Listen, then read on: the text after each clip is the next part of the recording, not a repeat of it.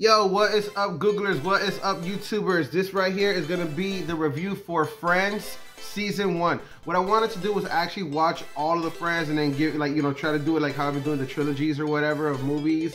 It's really, really hard to finish 10 years of film. I think it'll take me about a month to watch all of the episodes of Friends. I'm not really sure, but, or maybe even 2 months, but it's, so right now I'm just doing the review on Season 1. And then again, Friends TV show. Again, it's starring Jennifer Aniston, Courtney Cox, Lisa Kudrow, David Schwimmer, and Matt Lee Blake, excuse me, and my favorite, of course, my favorite, Matthew fucking Perry. That motherfucking cracker, Matthew fucking Perry. That's my dog, yo. I'm sorry. It's so unprofessional. But just wanted to tell you guys, want to leave my review for it.